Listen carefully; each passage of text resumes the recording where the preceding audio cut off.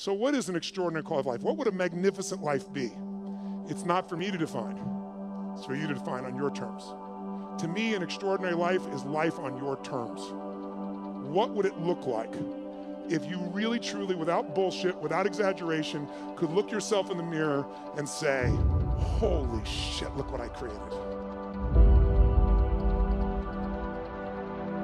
Most of things that happen in life you have no control over. You don't control your parents, where you're born, when you were born, what era, really what schools you go to, anything like that. And then beyond that, just things happen to you. And so the way I look at it, maybe 95, 96% of what happens in life you have no control over. But you have a little margin of control.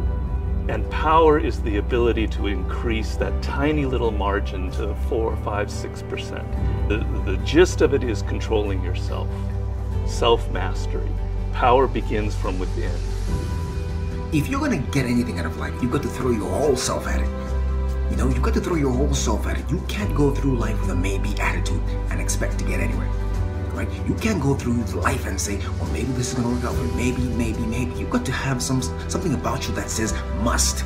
You've got to have a must attitude.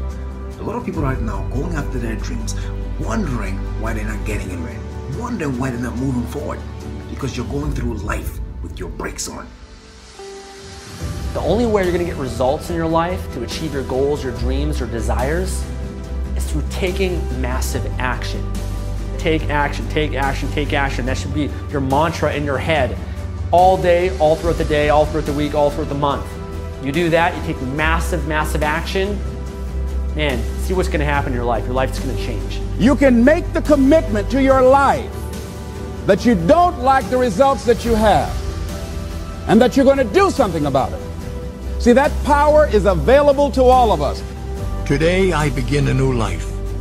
Today I shed my old skin, which hath too long suffered the bruises of failure and the wounds of mediocrity. Today I am born anew, and my birthplace is a vineyard where there is fruit for all.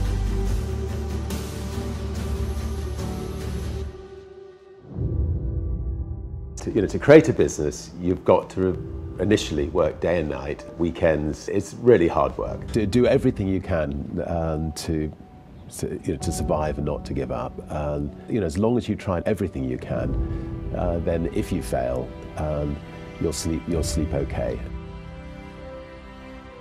The most important decision of your life is deciding whether you're truly committed to being happy no matter what.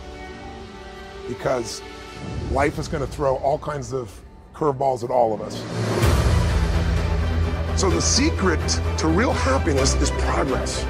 Progress equals happiness, and if we can make progress on a regular basis, we feel alive. See, the universe responds to the man or woman that refuses to be denied. Don't get caught up in, well, I've tried it 4 or 5 times and things didn't work out. If there's something that you want and you're hungry for it, you've got to do whatever is necessary until. And when you give the best you can and that's not enough, you must do what is required. There's something in you that said, there's a bigger life waiting for me, calling my name. There's something in you that says, I'm on my way to a greater life. Entire life changes in a moment. Guess that, say I. Problems are what make us grow. Authenticity will lead to a rich life. Life is always happening for us, not to us. And don't give up on yourself. Don't throw the towel in so quickly. Many people give up on the 1-yard line. First of all, you were born a human. Right. Let's start with, we could have been fucking ladybugs. Right. Do you know the math around becoming a human? The math is insane. It is through the disaster, it is through the adversity that our strength is developed. If everything went the way you wanted it to go, you wouldn't have anything to exercise by. It's a gymnasium of life where you get to work out the resistance and you find out things about yourself that you didn't know.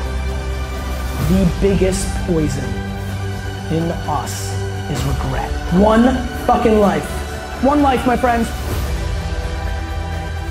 But if you want to begin to move into your own personal greatness, If you want to begin to really enjoy a happy, successful, healthy life, you've got to be willing to go against the tide. You've got to be willing to harness your will